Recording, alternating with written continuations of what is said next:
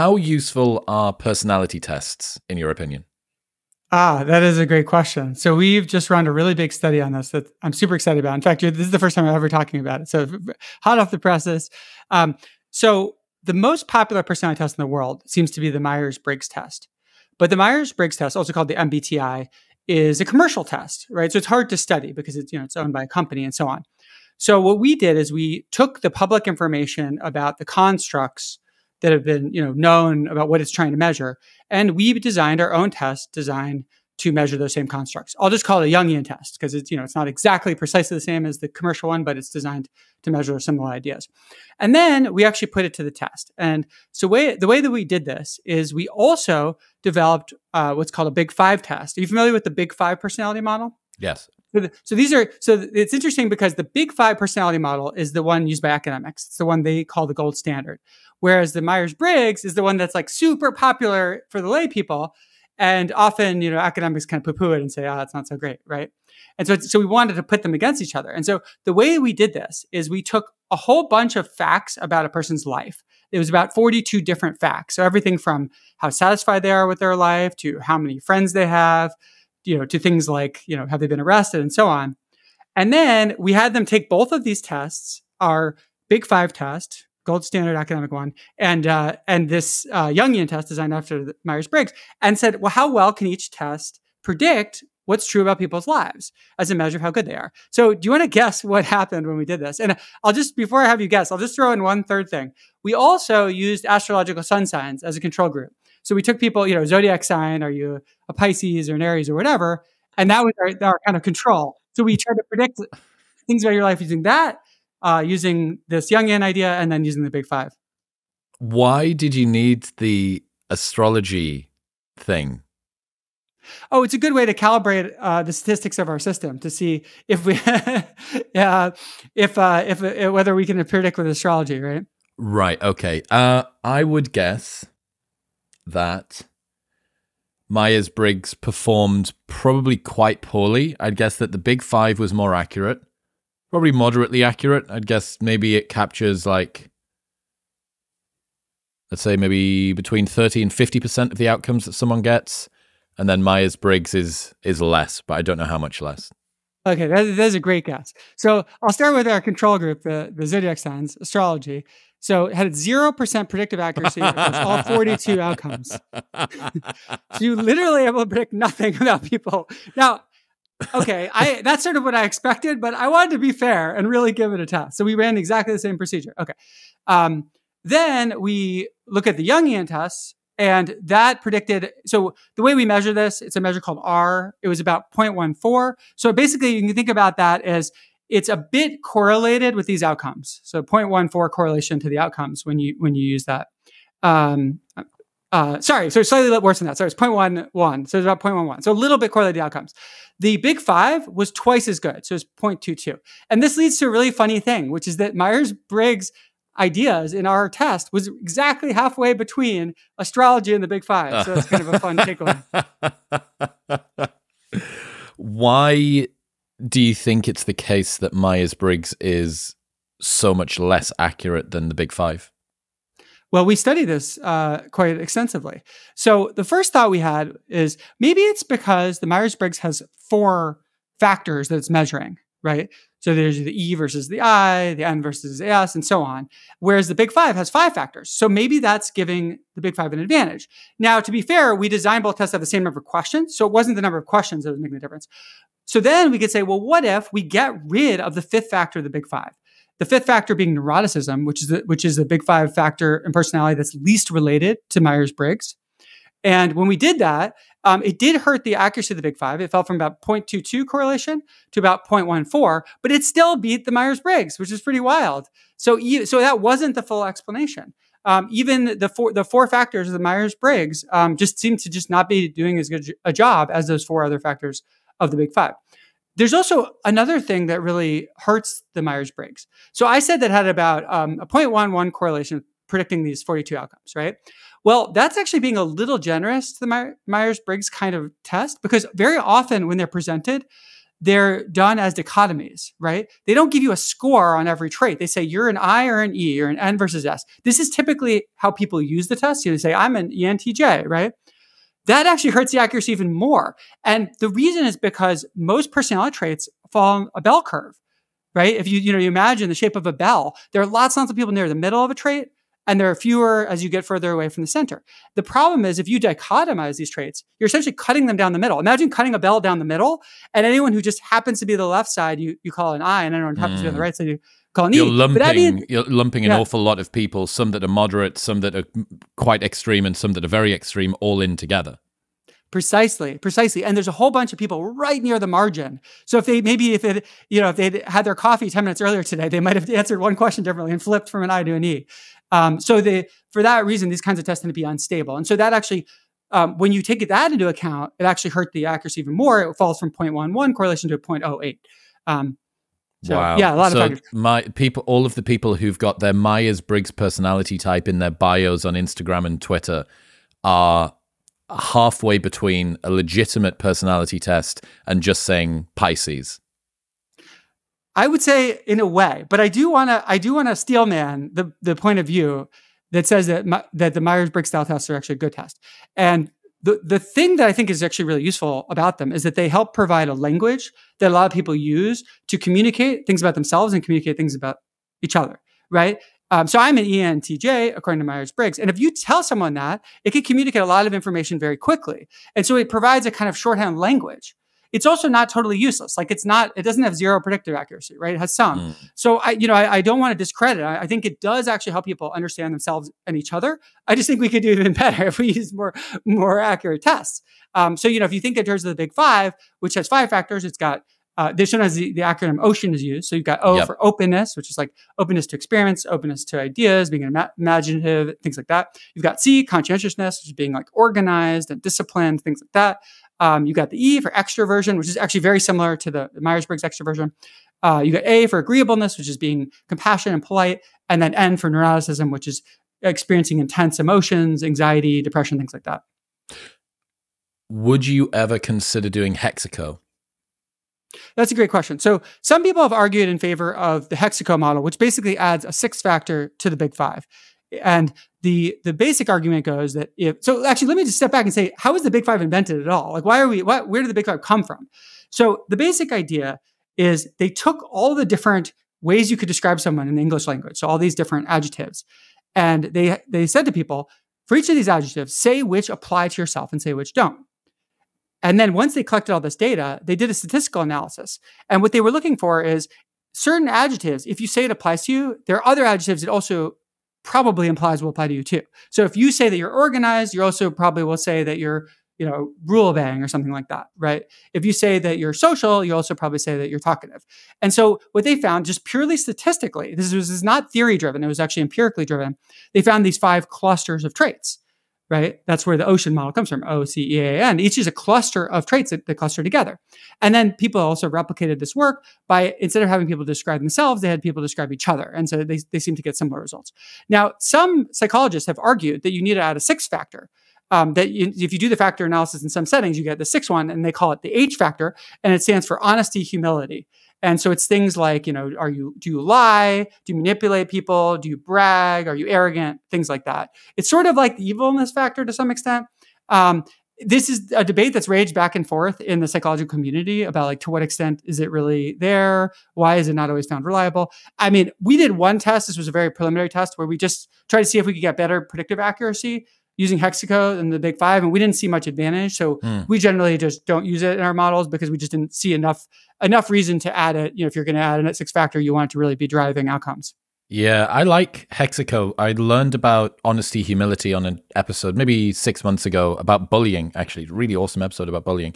And it was the first time that anybody had ever folded in the honesty, humility element of it. And it really does make sense. It certainly feels like a dynamic, like an area of territory that isn't fully covered, that would also be important. But then, I mean, I can just, somebody else that has a different value set to me might say that, oh, well, I think that your opinion on ice cream is really important, or something else, right? Like it's just me feeling out some idea about what I think matters. But yeah, the other explanation that I've heard or the justification for HEXACO is that it aligns with evolutionary explanations more accurately, that it is able to you can use adaptive explanations for behavior more effectively when you're using HEXACO than when you're using the big five. But yeah, I think that you're really right. The Myers-Briggs, I'm an INTJ. I don't even remember what any of those stand for or what that really means. But by making discrete buckets of this, it does cause people who are only, am I a moderate INTJ? Am I an extreme INT? Am I a capital I, lowercase n? Like, what's the proportion of this? But as you said, it allows you very, very quickly to communicate an awful lot of information about your personality. And even if it's only, a little bit correlated, that's more than saying, okay, so what percentile politeness are you? And what percentile agreeableness and what percentile are you? Because that's like, how am I supposed to put all of this together? So I suppose, yeah, there's trade-offs. Accuracy for brevity is a trade-off really that you're making between Big Five and Myers-Briggs. Exactly. And so we actually also looked at why people like the Myers-Briggs. So we included this in one of the studies we ran. And we found this fascinating thing. We showed people their Jungian report at the end of taking our study, and we also showed them their Big Five report. And they felt that they were about equally accurate. So that was fascinating to us because we know that we actually have more predictive power with the Big Five results. But people didn't perceive it as more accurate. We also found a really fascinating thing, which is that we asked people, how good did it make you feel? And people found that the Jungian report made them feel better than the Big Five report. And this makes sense if you start thinking about what the Big Five says. It says, hey, buddy, you're disagreeable and neurotic and closed, right? And it's like, oh yeah, that kind of makes you sound like shit. And whereas if you look at, Myers-Briggs test, what are they telling you? They're not telling you you're bad. They're never telling you you're bad. You're saying you're either thinking or feeling. Those both sound like great things, right? But if you think about the thinking-feeling trade-off, well, in Big Five, the closest thing is actually agreeableness, and it's telling you you're agreeable or disagreeable, right? Neither of those things sound good. Yeah, neither of them sound good. And if you think about the sort of the kind of Myers-Briggs approach with thinking, feeling, what it's saying is that, oh no, it's not that you're either like a compassionate person feeling or you're a jerk, right? It's that you're either a compassionate person or you're logic based. Right? That sounds way better, right? You're not a jerk. You're just using logic. Much better branding from Myers-Briggs for all of the different types. Yeah. And it gives you a nice language that the Big Five has struggled to give you that language that really concisely to say, I'm a blank, blank, blank. And people are like, oh yeah, I got it. You also did some big studies on habit setting recently. Obviously, something that a lot of people are very obsessive over. Atomic Habits by James Clear, one of the best-selling nonfiction books maybe ever, but certainly of the last 5 years. Probably the best-selling nonfiction book over the last 5 years, except for maybe some autobiographies. What did you learn from this big study? Yeah, so this was really exciting. We actually ran two really big studies. The first was actually kind of a bonkers study. We said, we don't know what actually really works in the real world to help people form habits. So we're going to test 22 things simultaneously. And so the design of the study is we recruited a large number of people. It was like something like 500 people. And we randomized them. So each person got 5 habit techniques picked from a set of 22 that we implemented. And then what that meant is at the end of the study, we could then analyze the relationship between which of these 22 techniques someone was randomized to get and how they formed their habit. Did they succeed at it ultimately? And there were some really interesting findings. So this was our first study. And then later we went to confirm it. But so the first study, some interesting findings. First of all, many of these techniques did not work at all, which was really fascinating to see. In fact, the vast majority of them completely bombed. Right. So that's the first takeaway. Human behavior change is hard. That's fundamentally difficult. Lots of people want to go tell you that they have the one, quick life hack to change your behavior. No, not really. Sorry. Unfortunately, that doesn't work that way. The second thing that we found that was really interesting is that motivation mattered a great deal. There was one of the strongest predictive factors of whether someone succeeded their habit, which is how motivated they were at the beginning. And this is kind of an obvious thing, but it actually really speaks to this idea that if you're going to try to form a new habit, try to pick one you feel really motivated to do. Like, don't pick the one that you just like are force feeding yourself. Pick the one that you're really excited about, because you actually probably will have a better chance of success. So obvious, but useful insight. Okay, so then what actually worked in this pilot study, right? We found 5 things that actually seemed to be promising. I'll just tell you about a couple of them, just so so I don't give you a long list. But the first that I thought was really interesting is this technique we call habit reflection. And the way that works is you look back at a previous habit you've succeeded at, and you write down, and it's important to write this down, what did you do that helped you succeed with that previous habit? Did you try to do it at the same time every day? Did you tell your friends that you wanted to do this habit? Or whatever it is that you did that you think helped you succeed. Then you do the second step, which is you write down how you can apply those lessons to this new habit. And so what's really cool about this habit reflection technique, it only takes a few minutes, but it's sort of self-customizing. It's really an introspection exercise to figure out what works for you based on your own past results. Yes. So in a way, it's sort of dumb and obvious, but it's like, who would have ever thought to do this until it popped out? It's like right? It's like the machine extrapolated volition for the alignment problem in like AGI, that you're using you to split test all of the different ideas, and then once you've come up with a winner, you refer back to you to sort the current problem. Absolutely. And it reminds me also of like some of the work of Daniel Kahneman and how do you get around things like the planning fallacy, where people will say, oh yeah, I'll get this project done in 2 months, and then it takes 6 months, right? And he's like, okay, go think back to past cases. Like, how long did it actually take you in real situations that you were in that were similar? It's like, go back to your past habit, analyze it. What actually worked? What didn't work, right? So simple, but potentially very useful. Another one I want to mention, and this one takes a little bit of a preamble. So one of the ideas I think is really powerful in habit formation is this idea of triggers. And so on my podcast, it's called the Clear Thinking Podcast, I had an expert about habits, and he had this really nice acronym. When you think about habits, you can think about the different triggers for those habits. So his name is Jim Davies, and he calls it the HABIT acronym, HABIT, very convenient. So the first is that your habits can be triggered by the humans around you. That's the H. They can be triggered by the activity you're doing. That's the A. They can be triggered by your bearing, which is where you are. Like, are you at your home or your office? Then there's the I, that you can be triggered by your internal state, like if you're hungry or not, for example. And finally, T, the time of day, right? And so for our study, we were thinking about, well, is there some way to bring triggers into your habit that's super simple, dead easy, anyone can do it? And so we came up with this ridiculously stupid method we call home reminders. You just write notes to yourself and you place them around your home of like, when this happens, do this, or here's the habit I'm going to do every day. And yeah, that was another one out of the 22. That was one of the best performing. Strange, as stupid as it is. So I love incredibly stupid, simple things that actually seem to work. So I had laser eye surgery about 3 weeks ago now, and there is a protocol of eye drops that you need to keep doing to keep the eye health good and whatever. And these eye drops come in little droppers, maybe sort of 2 mil, 3 mil droppers.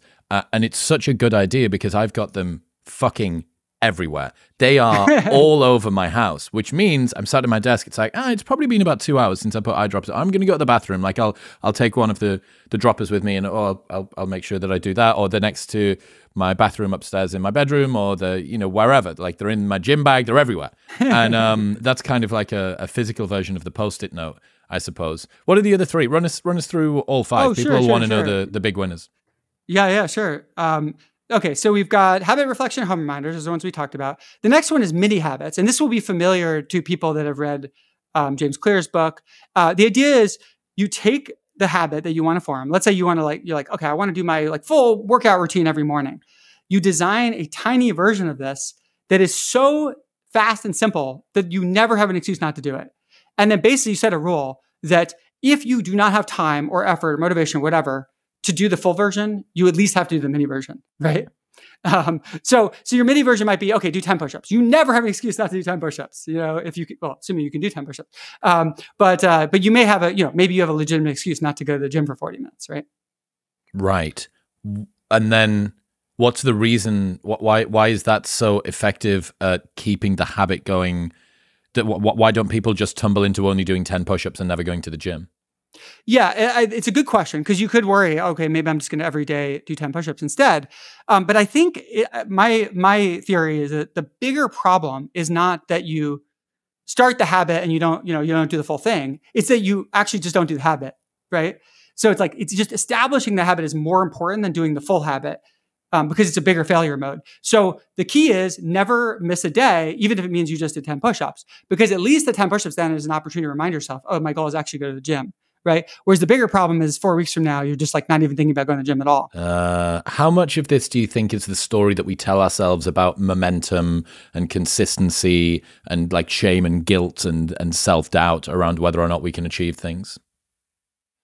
Yeah, it's a good question. I think there's this powerful idea that success is motivating for further success.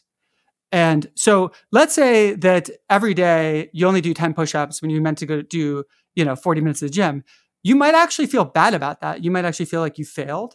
And, but that's just a framing thing, right? It's just like, well, that you decided that's a failure. What I would actually encourage is the opposite.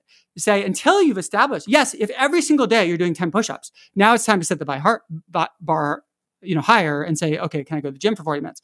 But until you are doing 10 push-ups every single day without fail, if you do it, you should feel good about that. You're like, yes. Yeah. Oh, no, I was saying that the reason I think this does work is that if you don't have even anything that is the microcosm version of the proper habit, then you are generally a piece of shit, right? Like I didn't go to the gym at all. I didn't even do one push-up. I just laid in bed. I think that it helps to avoid the downward spiral of that pattern recognition. Oh, I'm the sort of person that doesn't go to the gym. I'm exactly the sort of person that wouldn't do this thing. And before you know it, James talks so much about like identity-based habit change, which I guess may be one of the remaining two, or maybe not. But this works with identity-based habit change. Like if you are the sort of person who goes to the gym for 40 minutes on average 2 or 3 times a week, and on the days that you don't, you're the sort of person that makes sure that they do 10 push-ups at home, I think you can probably say that, yeah, I'm like a physically disciplined person. When I say I'm going to do a thing, I do a thing.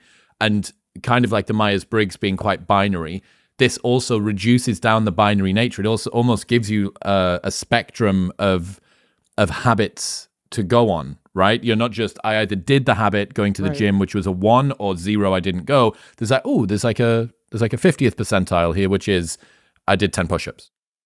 Absolutely. Yeah. It gives you a finer grained reward system. You don't have to, it doesn't have to be a complete success or a complete failure. Right. And I think this kind of idea is especially important for people that are really struggling. Like if you're struggling with really severe depression or really severe anxiety, maybe just a little thing is all you can manage right now. And that could be a huge success for you. So you don't need to set your goal really high and then feel like you're failing. Like set your goal at something achievable. You should be able to do it with high rate of success. And then go do it. And now you're like, okay, well, maybe I'm not working out 40 minutes a day, but I'm doing 10 push-ups a day. And that's something to feel good about. And then they're like, now you can bootstrap on top of that. Good. So, all right. Number 4. Okay. Number 4. Again, we love super simple, stupid things, but the key is, do they work? Because most of them don't. So the next one is, we usually call it support of a friend. And so here the idea is think of someone in your life who would actually be helpful at supporting your habit. And go tell them about it, and ideally suggest a way that they can support your habit. So this is going to vary from person to person. Sometimes it might be a partner who can help motivate you, or maybe they have a habit and they can remind you to do it with them every day. Maybe it'll be a friend who can check in periodically. Maybe it'll be a buddy you're going to go to the gym with, right? So there's a lot of different ways this can operate, but basically involving another person who's going to play support for you. And of course, it's up to you who is supportive and who's going to demotivate you, right? And then that brings us to the final one, which is again super simple, which is we call it listing habit benefits. You simply, this is right at the beginning when you're forming your habit, you just make a list of all the reasons that this is a thing you want to do and all the benefits it's going to give you. And it's just trying to give you, going back to motivation and how key that was to people succeeding and how predictive it was. You're trying to do is bootstrap that motivation.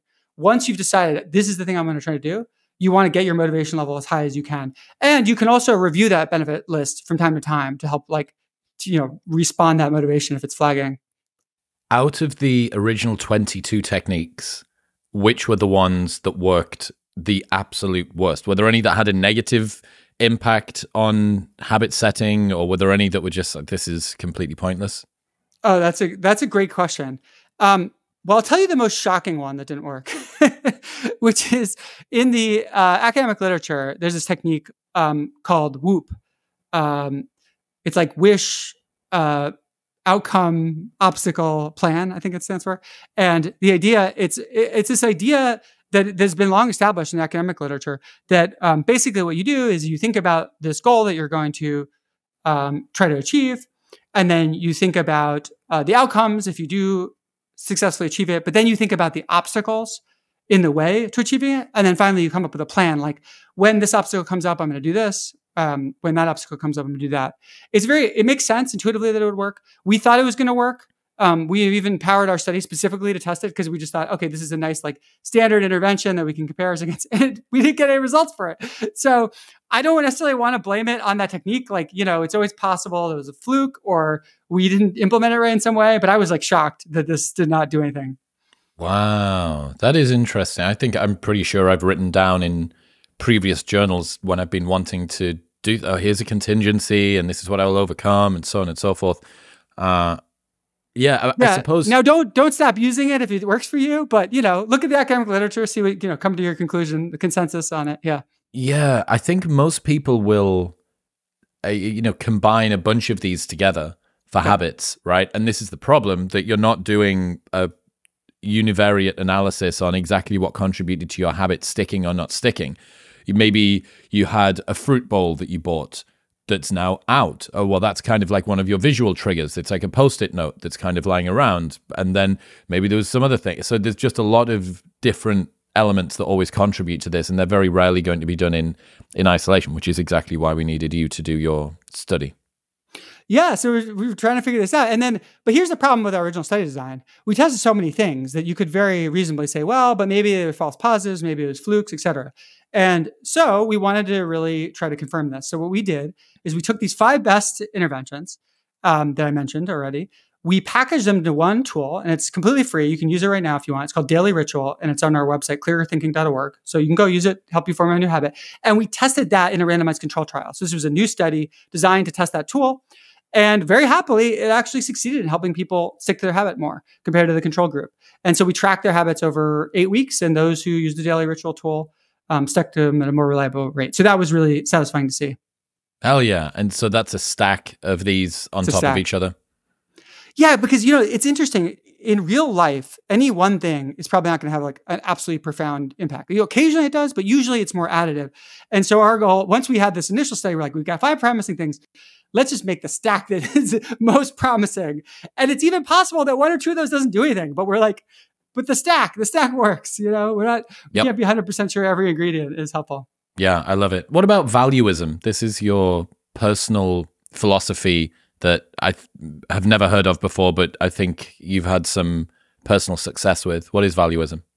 Yeah, so you haven't heard of it because I invented it. But I invented it, but on the other hand, there are many elements of it that have been inspired by lots of other things. So I'll just say that. But so let me start by talking about values, because I think that's sort of the core layer of this. And I will say valuism is my personal life philosophy. I've written a series of essays about it if you want to read those. I have found it to be a very fruitful life philosophy. And it's my attempt to really answer the question, what should you do with your life? Especially if you don't have some big belief system that you belong to. Like, okay, maybe if you are a Catholic and you believe all of the Catholic ideas, then maybe that gives you a structure of how to live your life. I'm not a Catholic. I don't have that overarching guiding structure. So I'm like, what should I do with my life? How should I spend my time? So this is my time to answer that question. So starting with values, I like to think of values as being differentiated into 2 types. There's intrinsic values and instrumental values. So intrinsic values are the things we value for their own sake. We value them not just as a means to an end, but we value them fundamentally, right? So an example of this is being happy.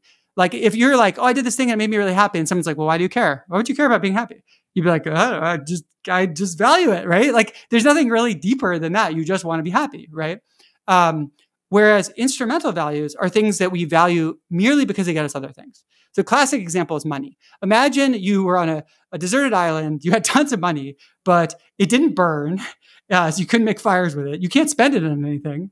It's not even warm enough to make a blanket out of it, right? It would be totally useless, right? So money, cash, literally dollars, have no intrinsic value. They have lots of instrumental value. You can use them to buy lots of things. You can give them away to help the world, et cetera. But they're not intrinsically valuable. And the reason that I draw this distinction is because a lot of people waste a lot of time going after things they instrumentally value, and they forget that they don't actually intrinsically value these things. So they forget that they're a means to an end. And they treat them like the end in itself. And I think, many of us have seen this happen with money, for example, where someone seems to be mindlessly pursuing money way past the point where it's even causing any positive benefit for them. It's just sort of like they attach to the idea of just making the number go up. So that's the first base as we think about instrumental values and intrinsic values. I'll stop there. See if you have any questions about that. And then No, not at all. Keep going. Making sense. Okay, cool. Okay, so then what is valuism? It's a very simple life philosophy. It says basically 2 steps. 1, first work to figure out what you intrinsically value, separate that out from what you instrumentally value. And then once you've done that, step 2, try to use effective methods to create what you intrinsically value. That's it. That's the whole life philosophy. And you might say, well, why? What's the point? Why would you go work out your intrinsic values and then try to use effective methods to create the things you intrinsically value? Well, it's like, because that is the things you deeply value. That's actually what your brain like psychologically finds valuable. So like, go do that thing. And when I say it that way, it sounds incredibly stupid and obvious. It's like, well, duh. But here's the really crazy thing. As stupid and obvious as it seems, very few people live by this life philosophy. And often when I've told people about it, they're like, oh, that makes so much sense. That's like crystallizing this thing that I had in the back of my mind that I like didn't have a precise way of stating, right? So that's what I'm trying to do, is like crystallize this idea and turn it into like a specific life philosophy, even though lots of people might be like hovering around this idea, but just not have ever like thought about it in that precise way. What are some of the potential pitfalls when someone is taking inventory of their intrinsic values? Yeah, good question. So the first pitfall is that people often confuse them with their instrumental values.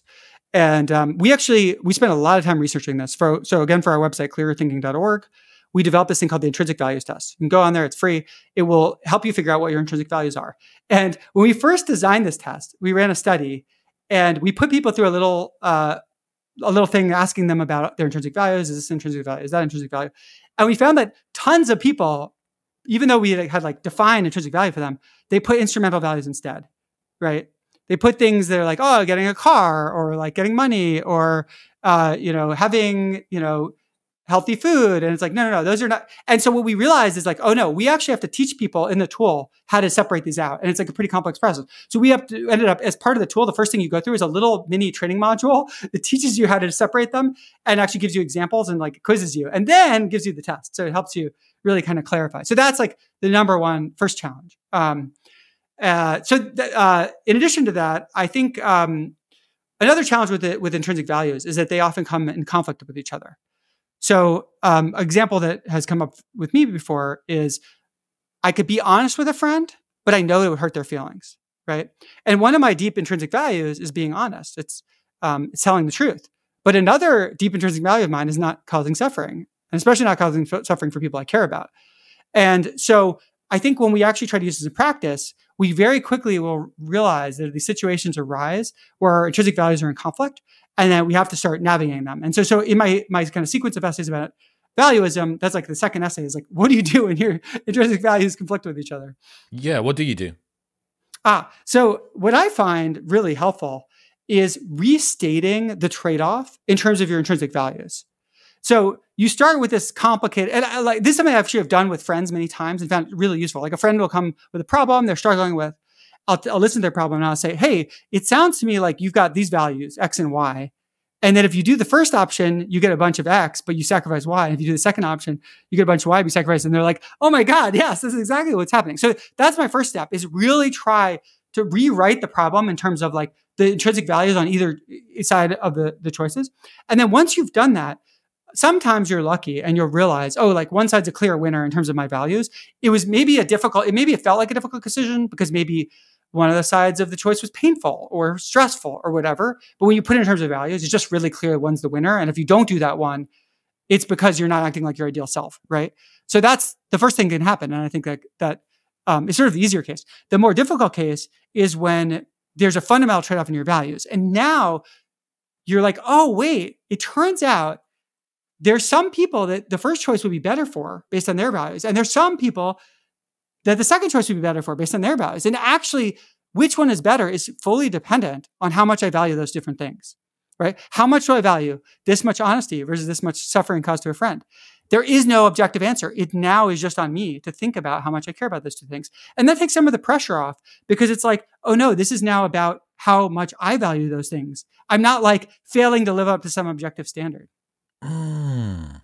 That's interesting. Do we choose our values? Where do you think values come from? That is a great question. Do we choose our values? So I think partly our values are ingrained in us evolutionarily, or at least the capacity to have those values. For example, even like a baby doesn't like pain, right? So that's, so some of them are ingrained, and our capacity for the other ones are also, built into us. We have the capacity due to our genes. But that's not the only thing. After that, we have all these life experiences, and I think those impact our values. And then I think our culture and what we're taught impact our values. I think our values tend to be pretty stable when you're in your like mid-20s to 30s. They can still change a bit, but they tend to not change very much. An example of them changing, let's say someone, well, to go back, a religious example, let's say someone is a devout Catholic and then they have a crisis of faith. That could actually change some of their values. Or if someone's an atheist and then they suddenly have an experience of God, that could change some of their values. But more or less, they tend to be stable. And some people will ask, well, should I try to change my values? And I think the answer is no. Like, your values are the things you fundamentally care about. Why would you change that? Unless, in some special cases, you might have a value that says you should change your values. But that's kind of an unusual edge case. Okay. Yeah, it's an interesting one, man. I've had a lot of conversations over the last few years about values, and I think what I originally had as values they weren't fully instrumental, but they weren't fully intrinsic either. So it's stuff like curiosity, adventure, self-development, excellence. They don't feel sufficiently firm to me. So I'm going to have to go and do your tool and see how I get up with that strategy. Yeah, I'd love to hear what you think about intrinsic values tests. But it's interesting, the things you mentioned, because there's another class of things that's also important, which are virtues, which I would differentiate from values. So it might be that it could be that you're thinking of like virtues that you want to live by or you want to reflect. But also it could cross over into intrinsic values as well. So for example, I have a intrinsic value of telling the truth, and that's highly connected to a virtue of like being an honest person. So there's definitely a tight connection there. Yeah, interesting. So there's another layer. Taylor Pearson taught me about this a while ago. He has a list of operating principles that his life follows, and I think that if I was to go complete monk mode and work values, virtues or ethics, and operating principles, I think that's a really nice sort of stack that takes you from the philosophical wishy-washy to the strategic, tactical, spit and sawdust type stuff. Because what you're going to say is, I am faced with this particular problem regularly where my values come into conflict with other values, and my values just come into conflict with general discomfort in the world. I need to tell somebody something that they don't want to hear, but one of my values is truth. Therefore, what is the strategic way that I go about things? When I know that I need to tell somebody something within the space of 24 hours from when I have that first thought, I'm going to speak to them. I'm going to do it in as calm of a way as possible. Something like that, right? Like I want to be... I don't know if this would class as a value, but certainly one of the best life hacks that I've ever heard is pay invoices immediately. Like pay bills immediately, pay invoices immediately, because if you get known as the sort of person that pays immediately, your suppliers or whoever it is, your landlord's going to like you more, your friends are going to like you more. You've been out for dinner and someone asks you to PayPal them $100 because they paid on their Amex card because they hadn't hit their spending limit for the month. And it takes you 3 weeks. Like just... You get known as the guy that takes 3 weeks to pay somebody back for dinner. Just do it straight away. And it's such a great operating principle for life, I think. Pay people that you owe them immediately, if you can. It's so funny you mentioned principles, because actually last year we released a module on figuring out your life principles. You can also, again, take our website, clearthing.org. It's a free module, figure out your principles. And the reason that we developed it is because we realized, just like you're saying, that there's sort of this stack of layers to the person, to you. And in that stack, the way I think about it, at the bottom, there's values, right? It's like, I think of intrinsic values at the very bottom, like the things that you most fundamentally value. And then you build things on top of that. You build your plans, right? And you build your goals. And so what is a good goal? A good goal, from my point of view, is it's something that's challenging in the future that helps you create the things that you value. And your plans, what's a good plan? A good plan is something that helps you achieve your goals reliably. And what is a good decision? It's something that moves you directionally towards achieving your goals, and so on. And then, so where does principles slot in? And so I've thought about this a lot. And I think that principles are decision-making heuristics. So if we think about a good decision as something that moves you towards achieving your goals, a principle is a decision-making heuristic or rule of thumb that helps you in practice make your decisions more efficiently and avoiding issues of self-control or self-doubt. So, for example, I have a life principle that when I make a mistake, I should acknowledge it and I should try to learn from it. And so, and that's really clarifying for me because I know it's a life principle. I have it written down. I review my life principles periodically. And so let's say I make a mistake and then like my brain's like, well, what should I do now? I don't even have to think about it. It's like, oh, I need to acknowledge it and then I need to try to learn from it, right? So, so I find principles to be really powerful, and they're like just another layer in the stack of what it is to be you. What about insights in other domains of your life or the world? Have you learned any of those since becoming a fully fledged, paid up valuist? Have you realized other things about the way that the world works or other people operate? Oh man, I mean, so many things. So one thing that I've observed as I've thought more about valuism is that there are a lot of people that are confused about what their values are versus other people's values. And I think this is especially common for people that either were raised with parents that like put a lot of pressure on them, or people that maybe tend to be less assertive and maybe tend to like get dictated. Their actions get dictated by other people. But I have an anecdote about this, which is that a friend of mine was feeling really depressed, and she knew it had something to do with her boyfriend. And she was really confused. And so I sat down with her and she's like, I don't get it. He's such a great guy. And yet something about the relationship is deeply unfulfilling to me. And I said, okay, let's talk about it. Like, tell me about how he's a great guy. And so she wrote down a list of all his great qualities. And I said, okay, cool. Now let's write down what your values are. And so she wrote down another list. And I compared them side by side. And it's like, you know what's fascinating? He is a great guy, but none of the things that are great about him are in line with what you care about. And then I was like, okay, I have an idea here. Write down your parents' values. So she wrote that down and it like almost perfectly matched her boyfriend. And I was like, okay, I think it's pretty clear what's happened here. You're dating the person your parents want you to date. And so I think this is a really common phenomenon. We actually live for other people's values. Wow. That is very, very interesting. Yeah, it feels like there's a relationship here, or a correlation with the relationship we have with our future self and the relationship that we have with our past self, right? You're existing in the now, you're making goals and plans and even thinking about your values because there will be a future you which is going to benefit from it. That person is going to be more well-rounded. And then you also have this continuity bias. What does it mean that I used to do that in the past? What does it mean that I am the same person that I was in the past, even though I feel like a different person? Like, you know, it's been 7 years since I had that memory. All of my cells have been replaced. I've ship of Theseus my way into like not even existing as the same person anymore. I've got this continuity of consciousness and what's going to happen in future and where am I going to be? Like, it feels like this relationship that we have across time with ourself, and then the projection of what we could become or would want ourselves to become. And then sometimes we can make deals today that our future self has to pay or cash, or, you know, checks that they have to cash in future. Yeah, there's definitely something going on there. Oh, absolutely. Absolutely. And I think that's a really powerful idea that you just mentioned of like making deals with your future self. It's something that I do. You know, like, for example, a really simple way to pull that off is to say, okay, you really don't want to do these tax forms. These tax forms are a huge pain in the ass.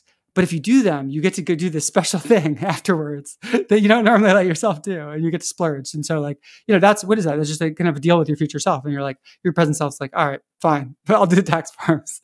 You know, I'm actually feeling a values conflict right now because my cat really wants to get out of this room. Get out. And, go and get it. So give me go and get the cat. Where is she? Here we go. Say hi, Marilyn. Cats, man. You just can't. They're only good for half an hour on a podcast. Would be just sitting peacefully in the background, and I'm a big fan of dogs and cats in the background of podcasts, though. It's so I don't know why. There's this dude, Kevin Samuels. He's passed away now, but he used to do YouTube a lot, and he had this, you know, one of those gyroscopic perpetual motion-y type things, and you'd spin it on your desk and it would go in kind of a chaotic pattern. And he used to have this thing on his desk, and he must just give it a kick before he started every video.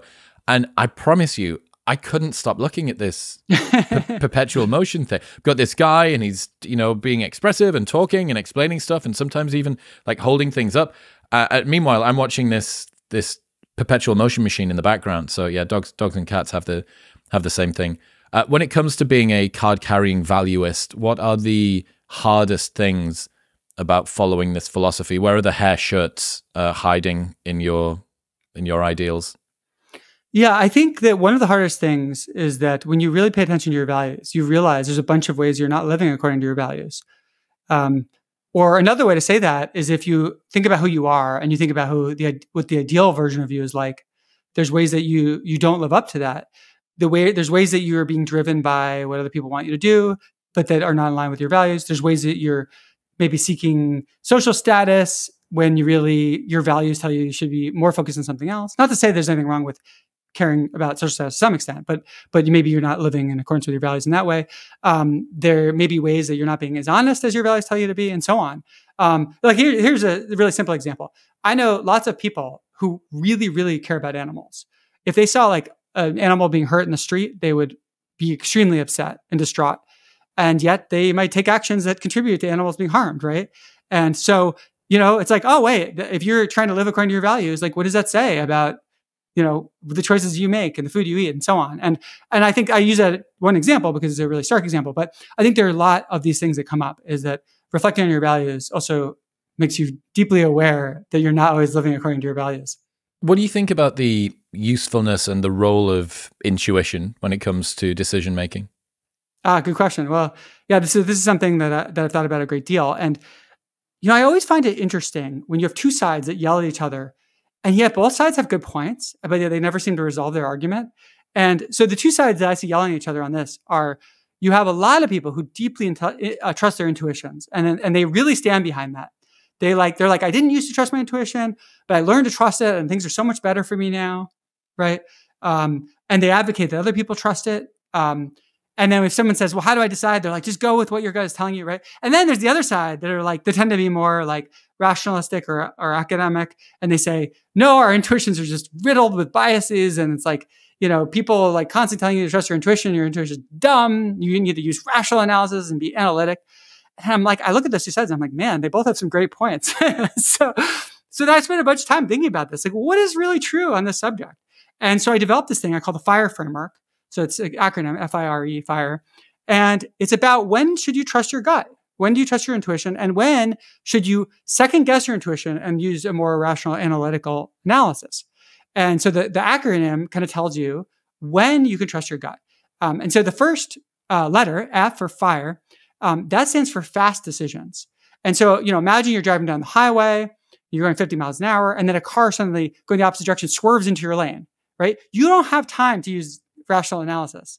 You will die if you use rational analysis. So the first time when you have to trust your gut is with fast decisions, for obvious reasons, because our intuition is just so much faster. And you can see this with things like sports or martial arts, where at first, when they're learning it, they might be doing a lot of thinking, but when they're actually really in the game, almost all of it is automated and going with their gut. Okay. The second I is irrelevant decisions. So let's say you're like, oh man, I'm trying to order a salad, but I just don't know. Should I get carrots in it or not? Like, it is not worth 10 minutes of your life figuring out whether to get carrots in your salad, right?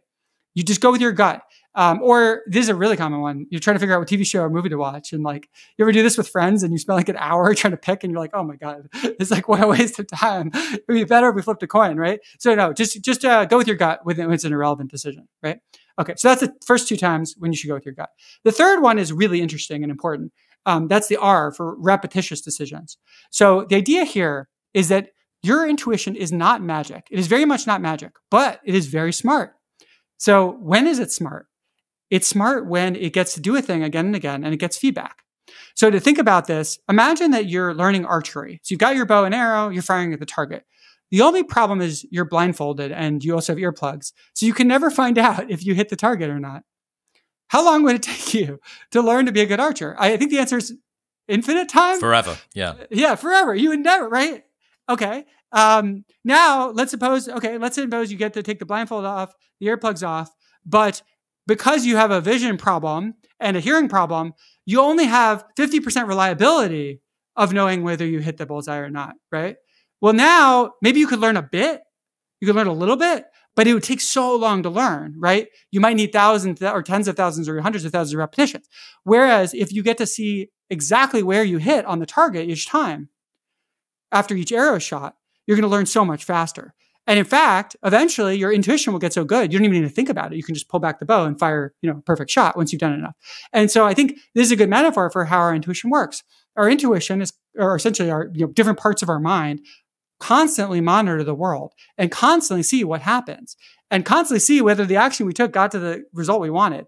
And so if you take someone like Magnus Carlsen, who's played insanely large number of games of chess, you can drop him into a game of chess and he instantly knows what to do. He does not need to do rational analysis, and he will still absolutely beat you. In fact, there's a wonderful game he plays against 3 like pretty good chess players where he beats the crap out of all of them, and he makes his moves like essentially instantaneously, like within seconds. But the craziest part is he doesn't get to see the board. It's all like memorized in his head during the games, and he beats them all, right?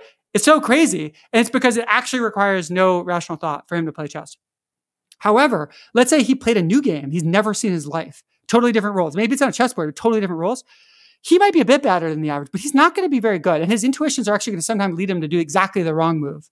Right. And so he's gonna incorrectly pattern match. This is like that situation in chess. No, exactly. It's not, Magnus. It's got nothing to do with chess. He's going to have to keep overriding his intuitions because his chess mind is going to, it's like, well, it's a chessboard. It's got chess pieces, right? And so I think that a lot of the magic of our intuition, the seeming magic, is because our brain is always watching and always learning, and it gets really good at things. It gets shockingly good. In fact, it gets so good that sometimes we're like, I don't even know how I know that thing, but I just know it. And it's because, it's been watching your entire life and learning. A good example of this, sometimes we just get a bad vibe about a person. And sometimes those are wrong. First impression can be wrong, but I think they're right a lot of times, surprisingly often. I think when you get a bad vibe of meeting someone in the first 10 minutes, it's like a pretty good chance you picked up on something real.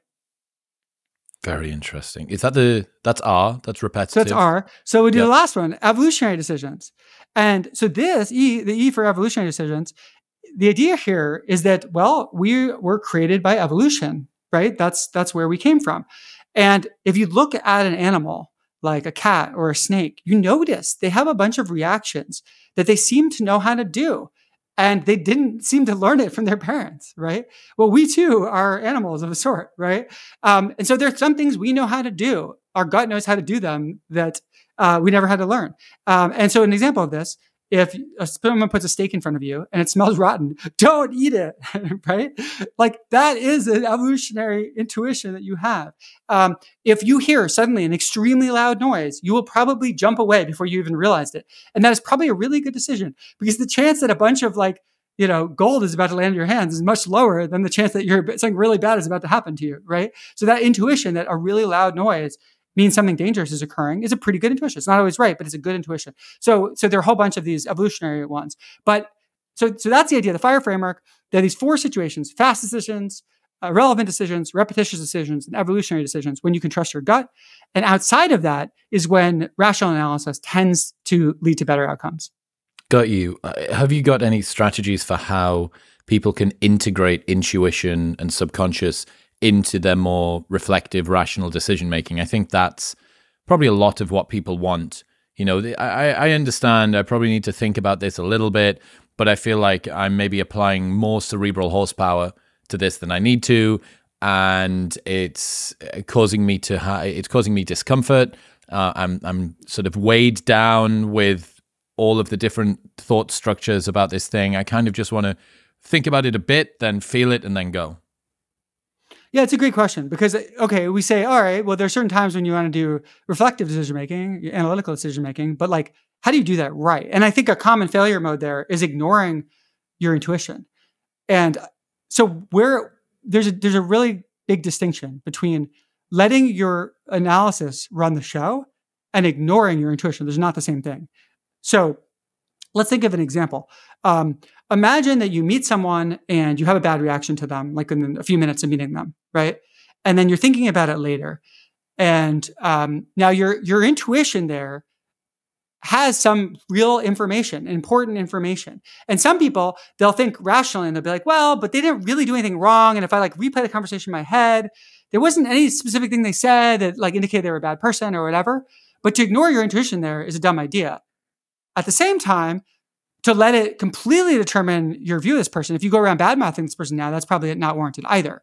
And so it's the right way to do reflection is to incorporate the intuition and learn from it what you can, use it as a source of information, but not let it necessarily completely run the show, right? And so how do you do that? Well, part of it is that you can try to hone in on what your intuition is picking up on, right? And I find thought experiments can be really useful with this. So you could say, for example, let's say this person rubbed you the wrong way. You could think to yourself, well, was it the first part of the conversation? Like if I just had the first part of the conversation, would I have had a negative vibe? I'd be like, no, actually that would have been okay. Was it something about like their facial expression? Like let's say that they had been smiling. Do you think I would have processed it differently? And so you can kind of try to like, zoom in on like what your intuition's picking up on. It's a little bit like if you're studying like what a neural net is doing. It's like your intuition is kind of like a neural net. It's like this giant network that's doing these incredibly complex operations, but they're kind of hidden. And then later, AI researchers are like, well, what on earth was this neural net picking up on? How did it decide what's a dog and what's a cat? And they'll try to like back that out. And they'll try to say, well, it seemed to be honing in on these parts of the image. And so maybe it's picking up on whiskers or. Yeah. It's interesting to think about how our intuition and our sort of cognition battle against each other. And after a while, I've certainly found this with myself, I can end up talking myself out of or into pretty much any sensation or emotion. And then after a while, you don't even have a relationship with your intuition anymore. You have a relationship with the story that you told yourself about what your intuition meant, which is now taking it from the realm of intuition into the realm of cognition. And now you're trying to think, what does it mean that I'm the sort of person that thinks that I'm the sort of person that takes their intuition into the realm of cognition? That spiral is useless. Yeah, it's really tricky. And I think a lot of people struggle with this. I had a friend who had some really traumatic things happen to her, and she found that it became increasingly difficult to hone in on her intuition and to trust it. And I think what happens sometimes is your intuition can kind of get noisy. Like let's say you have a traumatic event and you're feeling fear a lot of the time. Maybe you're feeling fear all the time. And then suddenly it's like, well, okay, I'm afraid. Does that mean something bad's about to happen? Or is it just like my, hyperactive system is all fired up, right? And then you can learn, and then with that, you can start to learn to not trust your intuition, right? Which is also really bad. It's like you have these two incredibly powerful tools. You've got your power of analysis and reasoning, and you've got your intuition. And some people are saying, no, just leave one tool in the toolbox. You're like, are you crazy? Why would you ever do that? You've got these two really powerful tools. Learn to be a master of both of them, right? Yeah, you say we spoke offline about the importance of becoming wise. It's something that you care about a lot as well. Why do you think it's so important, and what's your definition of wisdom? Yes. Well, I thought this was really relevant just because of the name of your podcast. I actually wanted to ask you, so you got a podcast. It's called Modern Wisdom. What is wisdom to you? Like, why did you call it that? The reason I called it that was I wanted to try and have something that felt sufficiently connected to the accumulated human knowledge bank that I was I wanted to be dipping into, but that it was purposefully built for the mismatched contemporary environment that we find ourselves in, right? That I got toward the end of my 20s and I didn't really understand myself or how the world worked or how I was supposed to behave and what my values should be and what ethics were. And I felt like I should know these things, that it wasn't unknown knowledge. I wasn't asking questions for which there were no answers that were known. It was just that I needed to be shown the way. And then importantly, the tactical/applied element of it is, okay, and what does this mean to take some, Aristotelian ethic and then try and apply it to a world for which it wasn't originally written? I think a lot of people know things, but when it comes to understanding their application, it's rough. Like people get stuck. They've got the quote written on their whiteboard, or it's their background of their phone screensaver, but ultimately, like the spit and sawdust of whether or not this thing happens is its applicability. It's strategically, tactically, can I actually apply this thing? When it comes to wisdom, I think your actions having the consequences that you intended them to have is probably not far off for me. Like intention, action, and outcome being aligned feels like something that's right. But there's one bit that's missing there, which is, what did you intend to intend? There's like one step above. A high level. Yeah, there's one more step that I've missed out of that. You would have thought after 700 episodes of a show called Modern Wisdom that I would have some beautiful, succinct definition of it. And I did for a while, but I actually found that having some cookie cutter, maybe it was written by me, it was probably some Frankenstein's monster bastardized from like a bunch of different people. I actually found that was a bit constricting because I had a ready-made answer when people ask me this question, I had a ready-made answer that I churned out that didn't require me to assess, do I still believe that this is true? And I had a conversation with Sam Ovens, this dude who spent a lot of time creating internet content, and he actually stopped doing all of his content for the same reason. He found that he was making proclamations on his YouTube videos and on his podcasts that his real-world self felt the obligation to live up to. So he was saying things in the virtual world that him in the real world then felt the need to actually go out and do. And then he was like being held hostage by statements that he'd made. And he had this very sort of strange personality relationship going on. And he felt a tension with that. So just generally as a rule, I think it's nice to have, it's kind of like to bring it full circle, it's kind of like the Myers-Briggs of personal development. Like it's nice to have a succinct, simple way. Somebody asks you in an elevator, like I'm an INTJ or whatever, but the actual deeper version of this is to have the sliding scale, which is more like Big Five. It's like, okay, what do I actually think about this? Used to have this idea, it was about action and intention and outcome kind of being the same, but you know, I've got this other bit that I've added in that it doesn't feel like it's a part of it. So I think just as a meta rule, I think that's really important to continually assess the like commonplace book answers that you have for questions that you regularly end up talking about, and assess those pretty frequently, and periodize it. Like give yourself an answer, sit back, rely on that for a little while, then fight with some other definitions or some other terms that you're looking at, and then come back in. But yeah, that's my idea around wisdom and the name and the definition. Oh, and I really like that. I think you captured a lot of the critical elements. And what I find really fascinating about wisdom is it seems like one of the most important things to become wise. And yet it's very hard to come up with a definition that people will agree with. And there's so many different definitions floating around. And so that intrigued me. And so I started doing an analysis of different definitions. And I ended up coming up with a bunch of different definitions, each inspired sort of by different thinkers or different ways of looking at the problem. So I'll just mention three of them. That the first is this idea of wisdom as self-consistency. And this one was inspired by the work of Justin Chubblin and Elliot McKernan. And so the idea here is that to be wise is to have a consistency between the key elements of yourself. So consistency between your values, your beliefs, and your actions. And so an example would be, imagine that you value being honest, but you're being dishonest, right? Well, immediately your values are not aligned with your actions, right? So you're not being consistent. You're not being wise. Or imagine that you believe you'd be best if you became a doctor, but you're actually pursuing being a lawyer, right? So that is actually a conflict, again, between your beliefs this time and your actions. And so that those three pieces all being in alignment is wisdom. So that's kind of the first idea. Any reaction to that one? That feels not too dissimilar to me. Values, beliefs, actions as like intention, action, outcome. I suppose the one thing that's missing there would be the outcome, and I think that that's a very important part, because what you want from any wisdom philosophy is to be able to accurately predict the impact of the things that you're going to do. I think that's super, super important, and I think that an awful lot of wisdom comes down to being able to achieve the ends that you meant to, and to know the ends that you mean to get to. Yeah, that's a great point. And actually that's really tied into the second definition of wisdom, which I call wisdom as causal control. And this is inspired by work of Vervaeke and Ferraro. Although Good guy, John Vervaeke, been on the podcast. He's a Modern Wisdom alumni.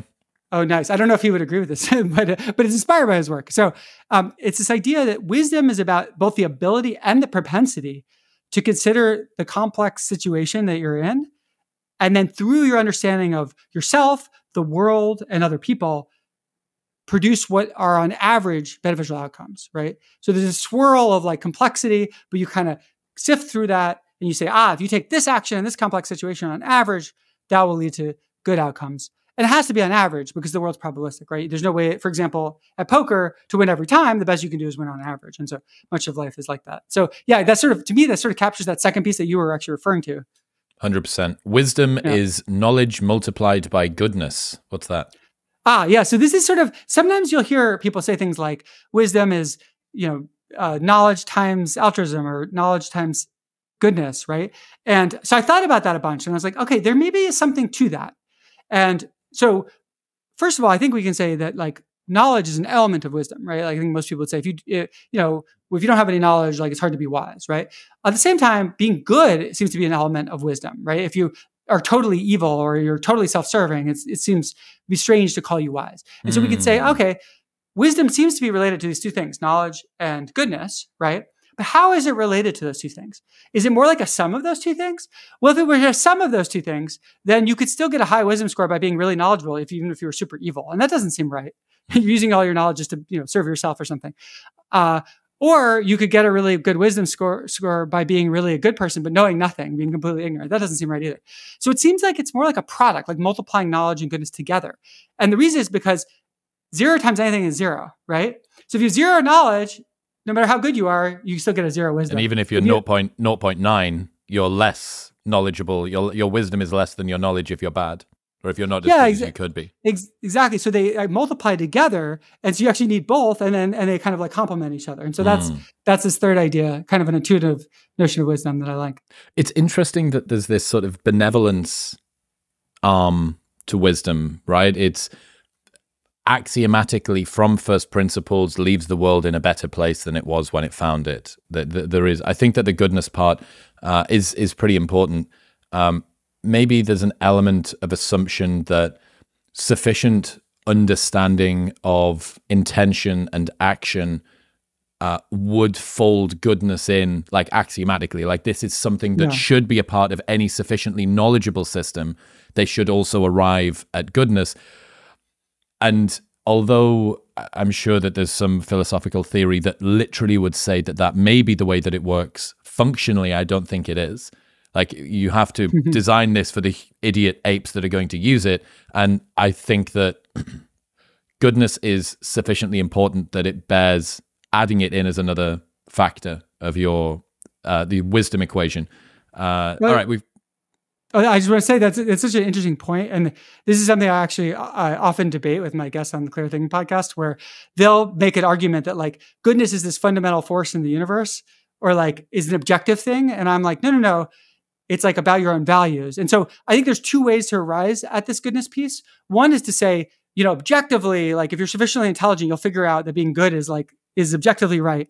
But the other way to get it, which is more the way I take, is like actually, if you reflect on your values, almost everyone cares about being good in different ways, whether it's being honest or reducing suffering or, helping your loved ones. And so goodness comes about because our value, almost all of us have values that involve goodness.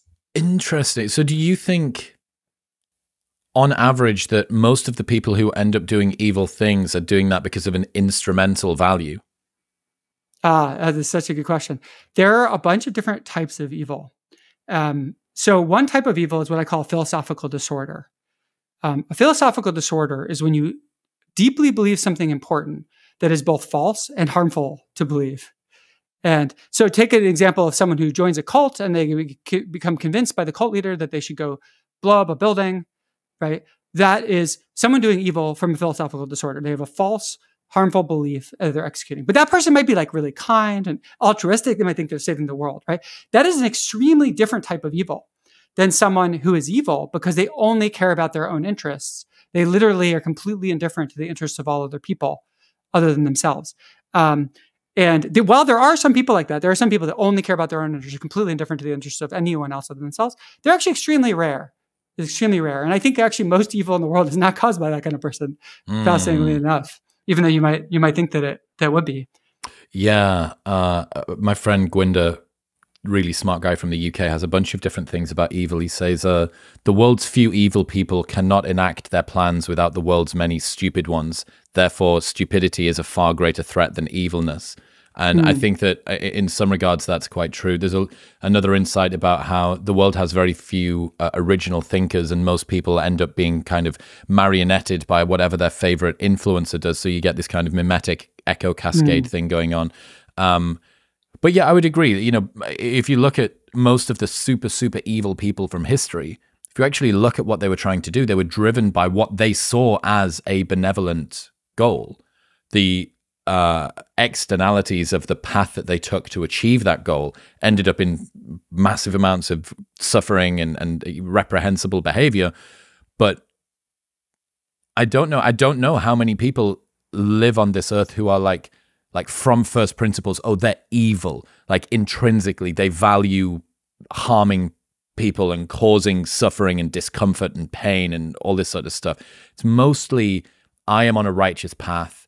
It's like Thanos, right? It's like all roads lead back to Thanos. Like I have an outcome I believe is worthwhile, but the route to get there is one that many other people would say is evil. Well, it's fascinating. So we ran this study on intrinsic values, and we had people, we taught people what they were, and then we had them submit what they thought theirs were. And we got 3,000 submissions. We looked through them, we deduplicated them, we categorized them. I don't think there was a single person in there that like had an intrinsic value of harming other people, right? So I'm not saying it's literally impossible. There might be some people out there that like actually their values are harming others. But I think actually in practice, the most evil, fundamentally evil people, it's just that they don't have intrinsic values of helping others, or, but I think even them, they don't have an intrinsic value of harming others, which, honestly, thankfully, right? Like think about how bad that would be.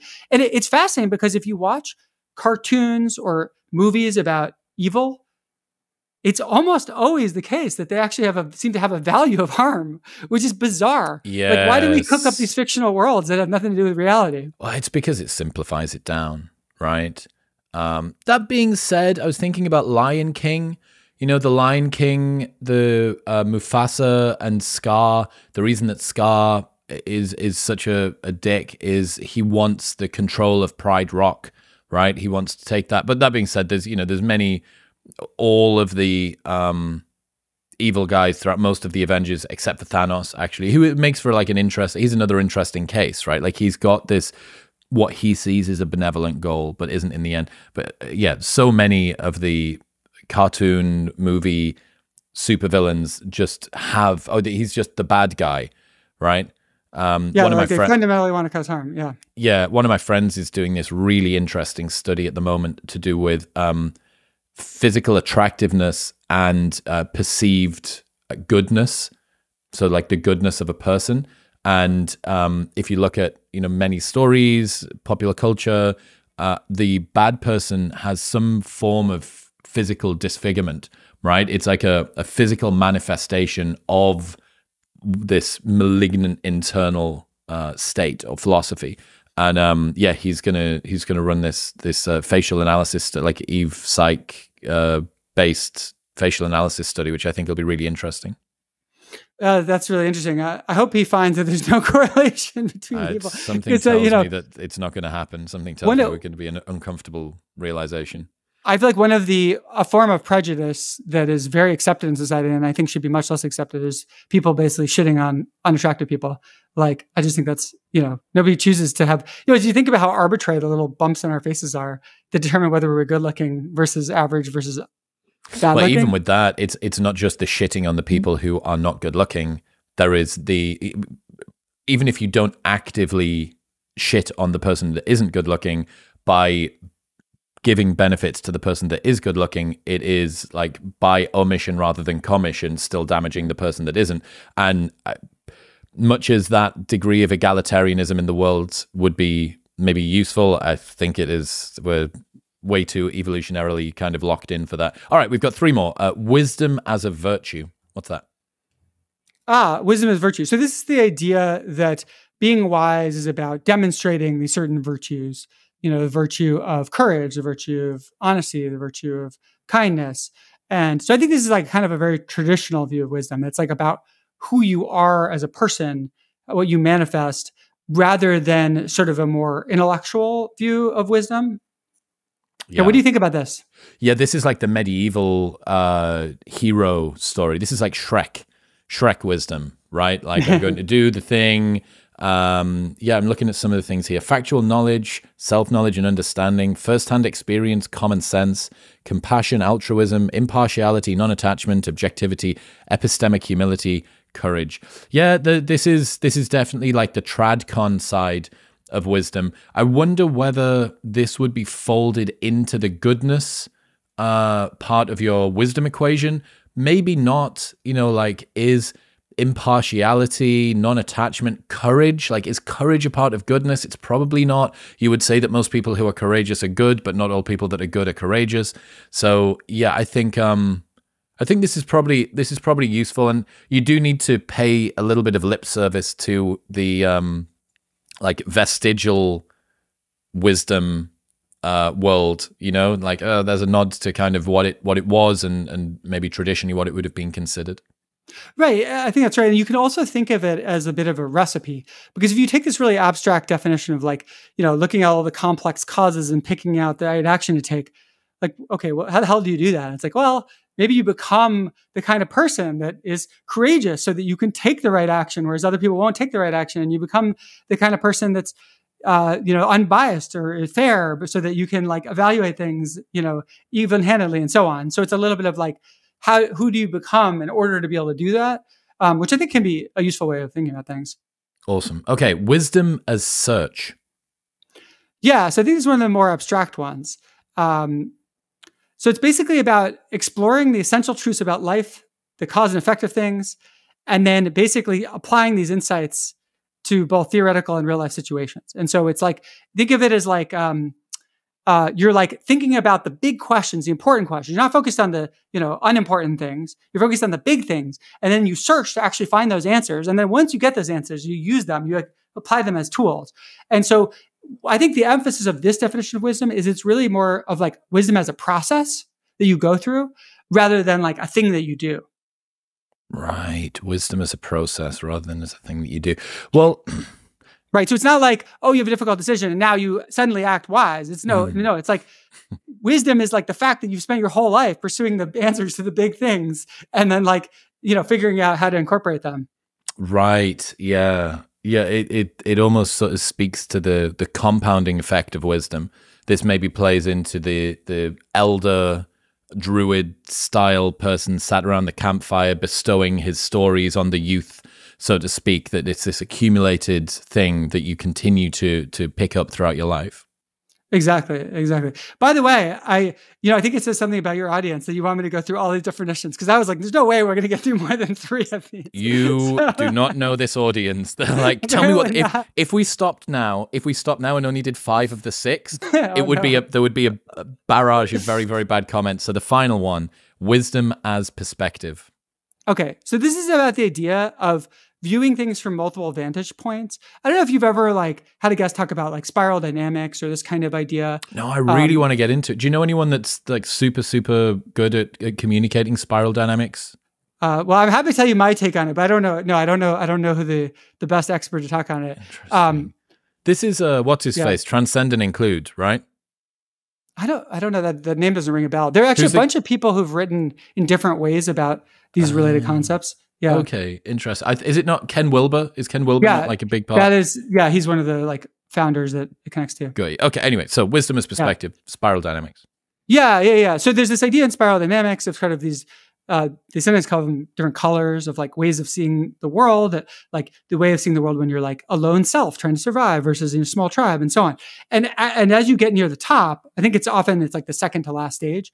There's this stage where you see all the stages below. You see all the other ways of looking at the world that have come before, whether you're in a tribe or a big civilization or an individual alone in the woods. And then you incorporate all of them in your worldview, and you kind of see the strengths and the weaknesses of each of them. So this is wisdom as perspective. It's like you're able to take on every lens and kind of triangulate between all of them. And I think that's it's an interesting take. It's definitely something that I aspire to try to do. I don't know that it captures all of wisdom, but I think it captures sort of an interesting piece of it. Yeah. What would wisdom be like if you didn't have wisdom as perspective as one of the arms of this 6-legged octopus? Yeah, I think the danger there is that like you're stuck in one perspective, right? Like maybe it's a wise perspective, but then you can't step outside of it. Right. Whereas like wisdom as perspective is like, you can see the strengths and weaknesses of every way of looking at this problem. And then you can balance them and you can like take the good bits and you can switch between them. And, it does not surprise me that, people who want to try and be wise in life have a nightmare. I mean, look at the 6 incredibly high hurdles that you've just decided to define for how everybody needs to, okay, you want to be wise? Well, here is this fucking gauntlet of hell that you need to go through. But one of the like tactical ways to do this, certainly from my life, like a lot of the things that you go through there are, to me, intrinsically rewarding. Knowledge, causal control, self-consistency, when I haven't had these things in my life, have been some of the times that I've felt the worst about myself. When I haven't felt like I've been able to enact change, when I've had an external locus of control, when I'm not self-consistent, my actions and my intentions and my beliefs and my values, and then my outcomes also, they're all over the place. Like my knowledge, when I'm not increasing my knowledge, I'm not learning more. If I even increase my knowledge but use it in a manipulative way, I learn neuro-linguistic programming but do it to like distract someone while I steal a bar of chocolate or something like that. That wouldn't feel particularly good to me. And then, wisdom is a virtue as well. I've really enjoyed this sort of accumulative effect over time. So I think wisdom, just as a word, presuming that people have the right set of definitions of it, is something that's probably pretty easy to actually encourage yourself to chase down, because the process at each single step of the way makes you feel pretty good about yourself. It makes your life better, and it makes the world around you better too. It's like a universal panacea for most problems. Yeah, I think it's definitely gratifying to pursue these, so it doesn't have to be grueling. Of course, you're never going to achieve these things, right? It's an impossibility. These are ideals to aspire to. And if you do well on even one of these definitions, I think you're doing great. So I think trying to satisfy all 6 definitions seems, that's a lot. Hell yeah. Spencer Greenberg, ladies and gentlemen. Spencer, I'm so glad that we got introduced, man. We got linked up by a mutual friend, William McCaskill, and he said, I know that you guys are going to get on well. Super, super impressed. And your website is awesome. There's tons and tons of resources on there. So where should people go? They want to keep up to date with all the things that you're doing. Oh, thank you so much for having me on. I'm really, really grateful. This was such a fun conversation. So if you want to hear more from me, I have a podcast called the Clear Thinking Podcast. We also have a website, clearthinking.org. We have over 70 completely free tools you can use that we offer as a public service, from measuring your intrinsic values to helping you form healthy habits with our daily ritual tool, and 68 others. So we'd love for you to check it out. Hell yeah. Spencer, I appreciate you. Thank you, man. If you enjoyed that episode, then press here for a selection of the best clips from the podcast over the last few weeks. And don't forget to subscribe.